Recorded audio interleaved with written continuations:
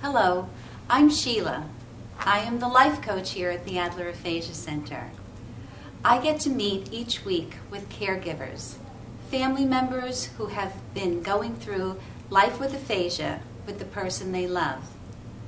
I get to meet people from all walks of life and all ages and stages in life.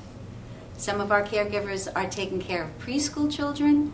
Some of our caregivers are well into enjoying their retirement life.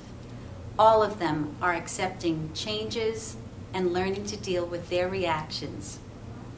November is National Caregiver Month, and here at the Adler Center we show recognition and appreciation all year long, but especially during that month.